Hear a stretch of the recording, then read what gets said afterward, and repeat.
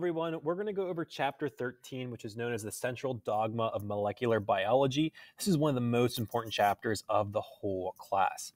So this is divided into three sections: 13.1, 13.2, and 13.3. So let's get into 13.1, which is just about the central dogma of molecular biology. There are three steps within the central dogma of molecular biology. They are replication, transcription, and translation. We already went over replication, which was last week when we were in chapter 12, but that's basically where DNA is going to copy itself. The second step of the central dogma is going from DNA to RNA. That's called transcription. The last step is known as translation. That's using that RNA to make a protein. This is how your DNA is going to code and make what you look like the way that you are. Remember that you're 50% at least of just protein.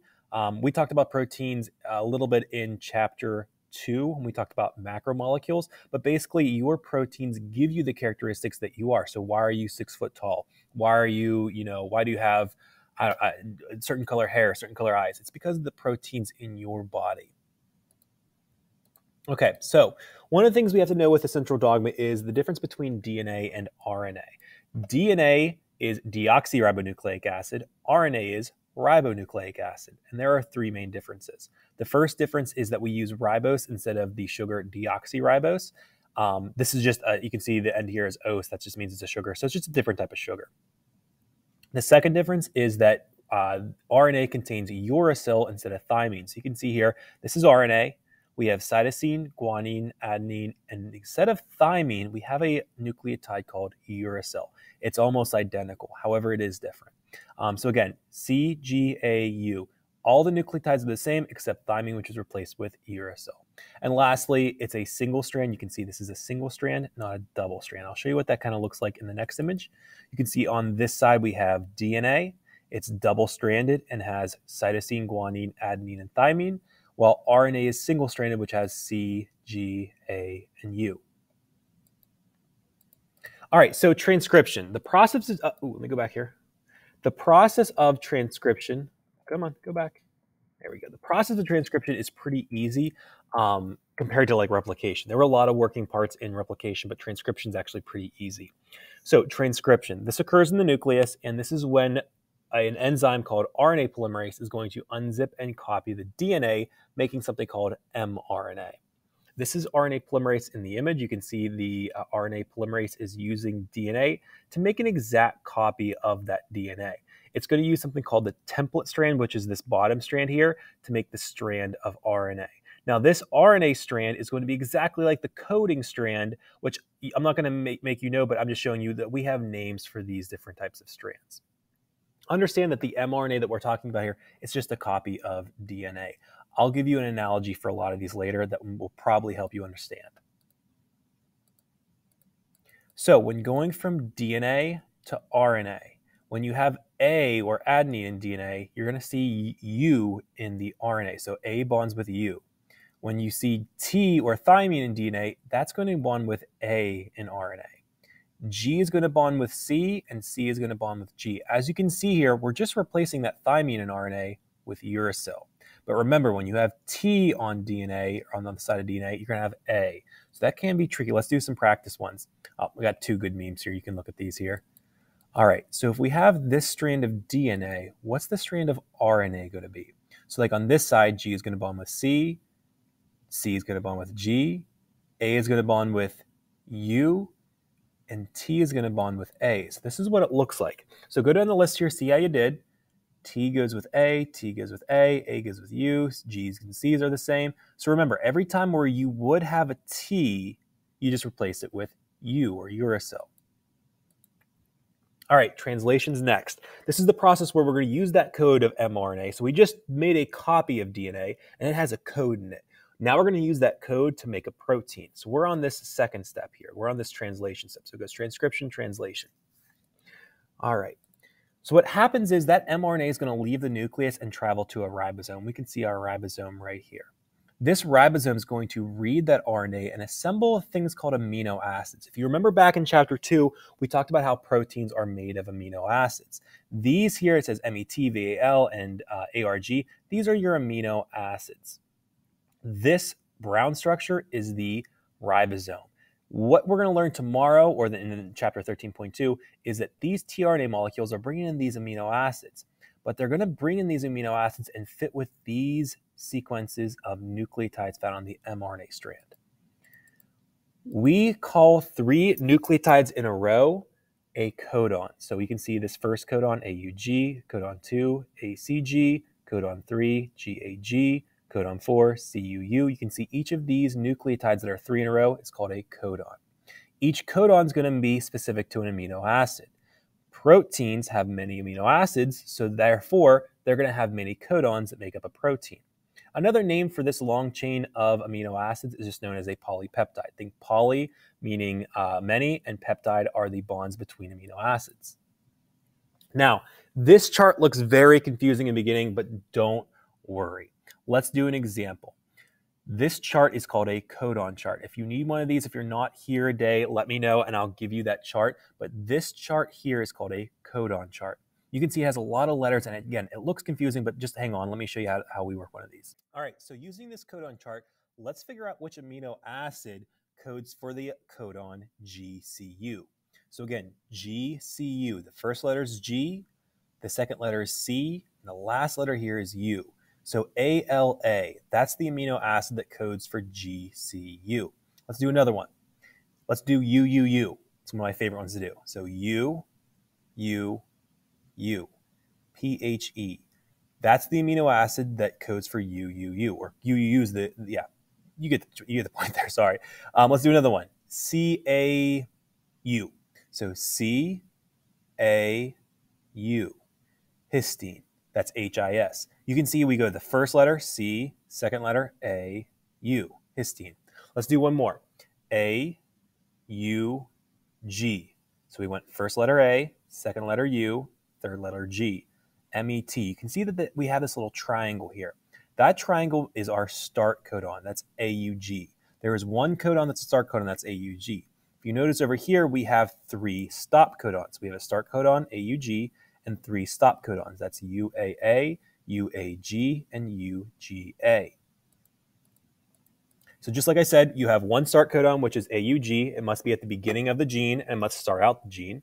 And then you have 3 stop codons. You have UAA, UAG, and UGA. These end the gene. So you can see these different amino acids on the outside and the codons that code for them. Now, there are 20 different amino acids. Like I said, these letters that we saw on the codon chart are going to code for a specific amino acid. So let's go forward here. So you can see like ALA, that codes for alanine. ARG codes for arginine. ASN codes for asparagine, and so on and so forth. These letters will have, or these amino acids will have a 3-letter abbreviation and a 1-letter abbreviation. Look at another good meme. What's a pirate's favorite amino acid? Arginine. Oh, and another good meme. It's very cold outside today. Make sure you have your coat on. Love it. All right, so here's my analogy. So we have this cookbook in the library, but you can't take this cookbook home because it's very special. So what you do is you find the page that you want to actually use, and you make a photocopy of it. That's like going from DNA to RNA, and that process is known as transcription. You're making a photocopy of it. It still has all the information, but it's just a photocopy of the original. Now you take that photocopy home and you read the instructions to make a cake. That process is known as translation. That's going from mRNA to a protein. That mRNA is the copy, and that DNA is the actual protein. The protein's the structure. That's like the cake. I think this is the end of chapter 13.1. This is the end of the chapter 13.1. So this is where you would transition to the next day for 13.2. This is the start of 13.2. This is going from gene to a protein. So after going through the worksheet that goes through transcription and translation, I'm going to tell you that what you saw in the worksheet is not 100% accurate, where you're always going to start with AUG and end with a stop codon. Usually there is nucleotides before and after the start and stop codon. This protects the innermost portion from being damaged. I always like to make the analogy of these are like the aglets of your shoelaces, where they protect the innermost part of your shoelace. And just the same thing here, you're going to protect the innermost part of this gene because that's going to be what we want. We protect it with some just non-coding nucleotides. Now, what happens actually is that the ribosome is going to attach to the mRNA strand, and the mRNA is going to be read by the ribosome. What's going to happen is these tRNA molecules are going to be molecules that bring in the amino acids. The tRNA molecules are going to code they're going to help code the mRNA into amino acids. So the amino acids are then going to bond together to form that protein. I like this image or this animation for 13.2 because it shows you what translation looks like. Now, I will tell you it's in German, but I've not found a better just animation for this, what actually happens. So you can see that ribosome, it's bonding to the mRNA, and it's going to bring in these tRNA molecules, which have the amino acids on the other side. Now, these tRNA molecules are specific. You can see here they're going down.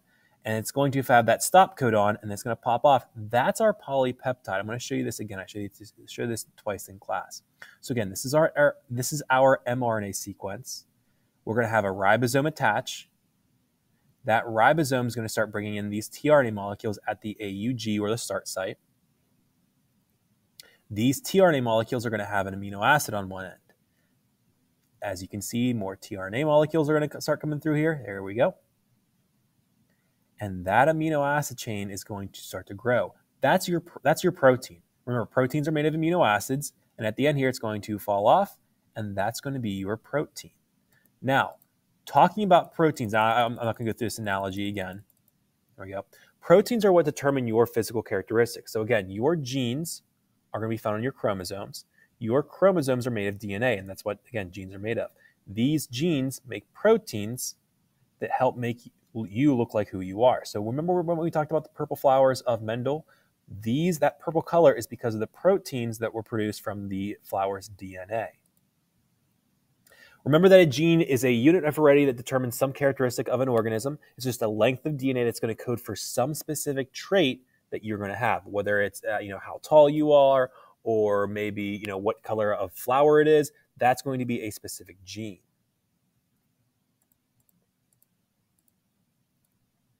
Here's a really important concept here. What we like to talk about with these genes and proteins is the amount and order of the amino acids.